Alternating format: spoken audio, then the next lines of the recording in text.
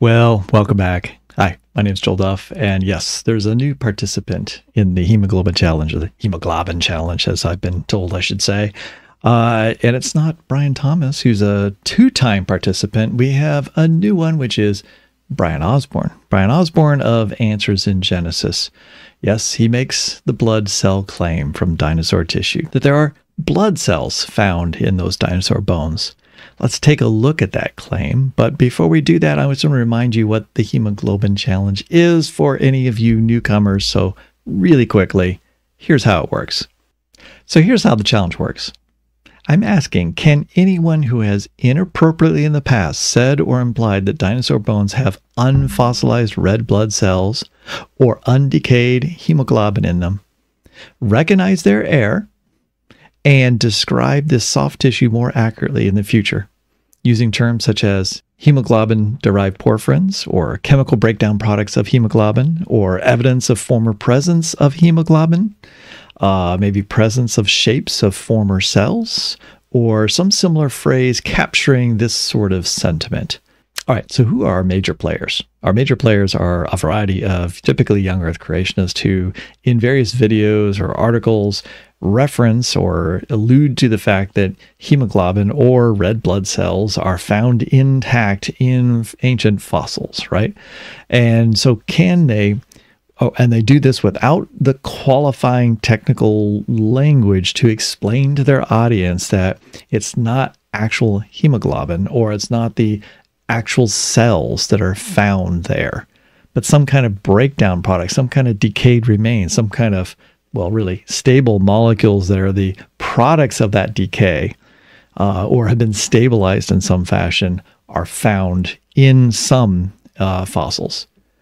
All right, so we gotta get to today's contestants. Let's show you the evidence, right? What has this contestant said that I am calling out and saying that they are inappropriately describing the scientific evidence? And it's Bryan Osborn. Let's go to the tape. So what we're going to see here is a very short clip from Answers in Genesis in their Answers news program from September 3rd, 2024.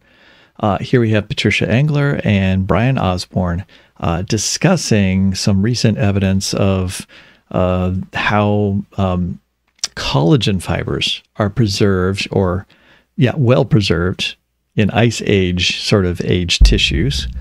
And they're remarking about how, well, if collagen can be preserved in mammoths, and, well, dinosaurs aren't that much older because they're only from the flood, which is just a few hundred years before that, young Earth creationists wouldn't be surprised to find like intact collagen fibers in dinosaur bones. But along the way, of course, Bryan Osborn has to also reiterate the point that many other things are found in dinosaur bones, and that's what we're going to hear in this short clip. All right, so here we go.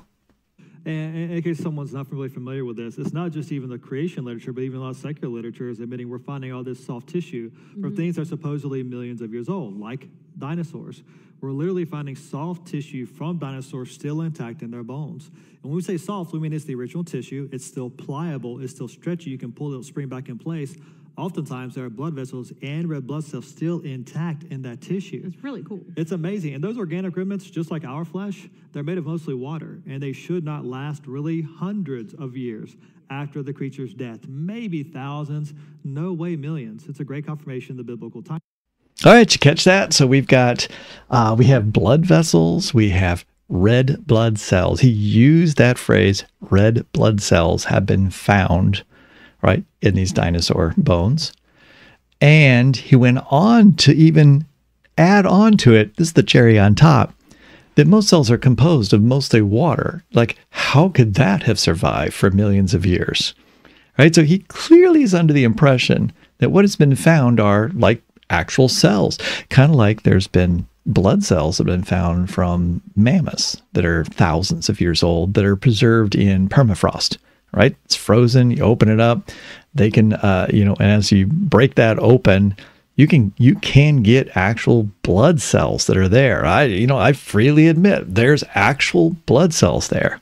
A lot of the organic molecules in those blood cells are in not the best shape. Like the DNA is not completely intact always, and so forth. So it is in a semi-degraded mode, but it's still like the actual components of the cell are still there. There's actually there's some bit of the plasma membrane that's holding that thing together, right? Bryan Osborn seems to think there's actual red blood cells in those dinosaur bones. All right, this is clear as day that Bryan Osborn is pitching to the audience that there's red blood cells found in dinosaur bones. I'm sure the audience sitting out in front of these folks here is just like, wow, that's amazing. Red blood cells. Now, yeah, how can red blood, after all, if you just prick your finger and put that on a slide with some water, guess what happens? The red blood cells explode and they disappear. Within seconds, they're gone. And so, if they can't survive that long, how they survive in a dinosaur for that long? That's impossible. Well, of course, that does create a problem for creationists too. They have to explain how it lasts for, several thousand years. But I've already pointed out that mammoths have some red blood cells that are preserved for thousands of years in ice conditions, right? Very, very cold conditions. But dinosaurs, no. Red blood cells aren't found. There is the remains of the hemoglobin, but it's not the entire molecule. It's not the entire protein. It's a highly degraded molecule in which you just have the aromatic cyclical compound with the iron still left in it, which is in a highly stable state, which could continue to survive in that particular bone if it hadn't been dug up for another 100 million years. But that's not the red blood cell itself. I want to remind you, cells, especially in animals, are composed of an outer surface, which is the plasma membrane, which is made up of a phospholipid, which is basically a fat. So it's a fat bubble, right? Your cells are fat bubbles. They're not particularly stable, right, by themselves. That fat layer would be very easy to extract. If those were red blood cells that were inside of that dinosaur bone, and you opened up that dinosaur bone and you found red blood cells, you'd be able to extract a whole suite of biochemicals. It would be easy to identify and be able to say, like, yeah, there's, a whole suite of different proteins, a whole suite of different fats, lipids, right? Nucleic acids, all these different things should be present and easily quantifiable. And yet that's not what's in the literature. There are bits of collagen left, but collagen is a very stable molecule, especially after it's been cross-linked and slightly modified over time. And there's some other molecule, like there is some heme molecules, right? The decayed, well, they're actually porphyrins at that point. They've changed their molecular characteristics such that they're not like the original biomolecule. But Bryan Osborn clearly thinks, and I've heard him talk. I've gone and heard Bryan Osborn give talks and talk about soft tissues, and he clearly thinks there's original biomolecules in their original state found in dinosaur bones. Completely untrue. Now, the folks here at Answers in Genesis are all science. These are not scientists. They're like, they have education degrees. They're communicators, right? All they know is the young Earth creationist literature, and they believe that young Earth creationist literature, and they're just saying what they've heard, not through any experience on their own. They haven't really thought about the basic biology here. They haven't thought about how silly it is to describe these cells in the way that they're described. Yes, there are public press articles. There are things where, that even scientists talk about, refer to, blood having been found. They don't actually mean the actual cells, like the original cells are there. It's evidence that there was blood there. Evidence that there are remains, like actual organic remains of some of the original biomolecules that were present in the original living thing, but not complete cells, right? Not complete cells in their original architecture with their original biomolecules. It's the decayed remains of some of those biomolecules are still there. That's what has been found in these things.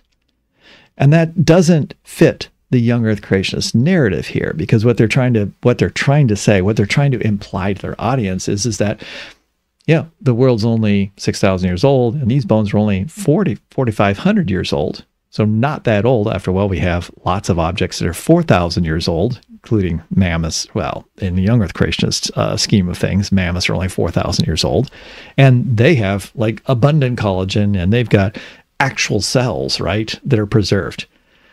And so they would expect to find these types of things in dinosaur bones. And so when they hear reports of things that sound like that, they describe them as the same kind of discoveries that are found in, say, mammoths. But they're not at all alike. These are very different types of molecules that are being reported in the literature. And what bothers me on the whole hemoglobin challenge is, like, they are telling their audience something that's not true. In other words, they are misleading their audience to believe that these things are equivalent when they're not actually equivalent. And that's my challenge, is to, I basically tell the truth about this, right? Tell what the evidence actually is. Unfortunately, it doesn't really help the young Earth creationists story, because in fact, it's consistent for young Earth creationists to predict that dinosaurs should have like almost fresh looking collagen. They should have red blood cells preserved in them. I admit, if they were only 4,500 years old, I certainly absolutely would expect that at some point we'd find a dinosaur bone somewhere preserved in sediments that are only 4,500 years old from Noah's flood, and they should have incredible numbers of biomolecules that are still in close to their original state. That is what I would expect as well. But just because you expect that doesn't mean you can simply claim that that's what's been found. The evidence that supports your position has not yet been discovered. You may want to maintain your belief that it will be discovered someday, and you're hopeful because you hear all these reports of biomolecules discovered in ancient, 100 million year old fossils.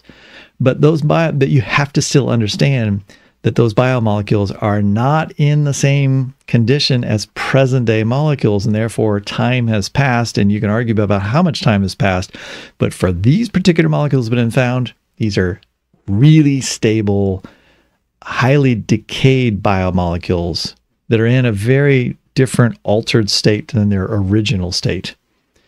And they're altered just to the extent where you wouldn't expect them to have changed this much over just a few thousand years, right? What it appears is that they've been changing over a much longer period. So the story told by these biomolecules is very different than the story being told to this particular audience here. So that's the challenge to Bryan Osborn, is to at least recognize that, at least modify your language such that you're not simply not, okay, I'll say it. You're not simply just telling a lie to your audience.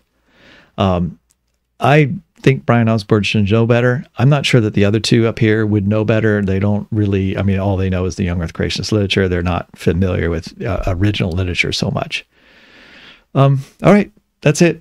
Hemoglobin Challenge, episode number 8, Bryan Osborn, complete misuse of the phrase blood cells having been found in dinosaurs.